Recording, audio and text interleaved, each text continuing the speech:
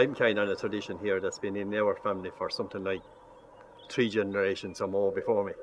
My father was a sheep man. This part of Wicklow is very suited to sheep farming. It has a hilly nature, so it was always the main enterprise. And there's always been sheep since we were going to school. I can remember tending to sheep. I've been doing it during my time, and I'm in the process now of passing on to the 3rd and the 4th generation, our grandchildren. That's basically, we have a very small flock. It wouldn't be a viable flock if you were to try and make a living out of it, but it's there to carry on the heritage of sheep farming on this farm. And our grandchildren, of which we have 10 now, and they have bought into it, and if there's anything to be done, they are more than ready, up all hours of the morning, ready to do it.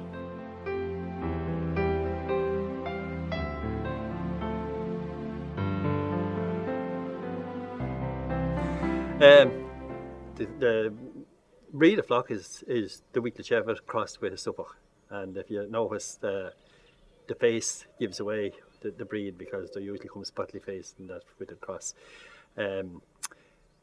We're almost to finishing on the lambing this year. They've lambed up quite quick, about 2 weeks, and we've only about 2 left.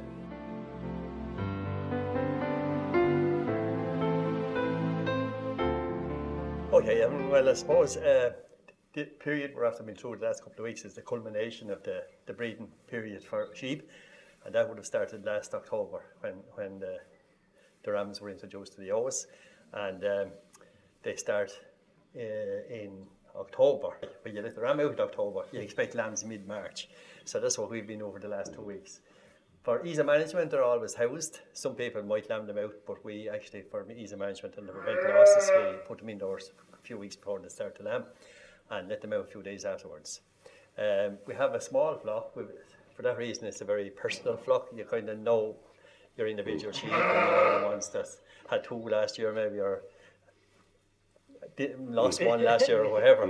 But anyhow, for that reason, you're kind of close to them. We're excited very much this year. It's a kind of a special year for us because Evan has asked us to be part of the 0KM in Brook Lodge, and for that reason we're going to identify a few special ones later on. Once the breeding season and the go out to grass, we'll actually identify a few that'll be suitable. It's a small flock, Small many, flock, about 40 ewes. Yeah, and when we were up last week and previous, you were able to tell us who were the good mothers and the new mothers, and Yes. You know the flock. Oh, we know the flock. We do, yes. Indeed. We know the flock, and we keep a record of them. Years ago, there was no identification in sheep other than to put your name with your letter S, blue. That was the only identification. There's a lot of paperwork now with sheep, and they're all registered with the Department of Agriculture, and they have the yellow tags to tell you so. But it's a help to you too. You're able to remember the ones that done well for you last year, and the one that finished lambs first, and so on. But you prefer to introduce a ram rather than a vet with AI. Yes. And that really suits us. Why do you still carry on? This is very traditional, isn't it? It's traditional, and we do stick to the traditional methods. Natural service. Some years ago, there used to be different ways of compacting the lambing period, and they've done things called sponging and so on to get it all ewes coming within a few days. We never went that road. We just natural, and I think actually when you give the ewes a flush before they actually go to the ram, give them 2 or 3 weeks of the best grass you have, it tightens the lambing period up. So that's the model we have for it. Yeah.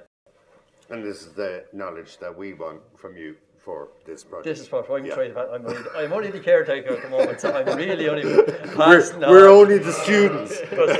Well, I'm only the caretaker. I'm passing on to the next generation, and Yeah. I've done that because my father did the same thing. He showed us and told us all the pitfalls as well. And of course, with a flock so small, there's no profit in it. No farmer in Ireland makes a profit. No, of course, they never admit to it anyway. Yeah. But as well as that, like it wouldn't be by any stretch of the imagination, it's not a viable, it's a hobby. It's a pet.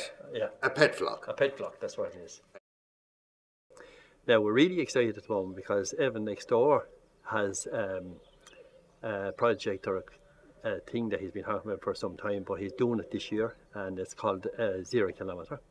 whereby everything on the table for one meal for 150 people at the end of this year will be grown or produced within 1 kilometre of the table.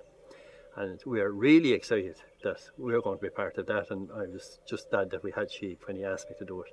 So we're looking forward to that, and we'll be identifying 4 or 5 of the ideal sheep for that night, and we'll be giving them that little bit extra 10. So we look forward to that.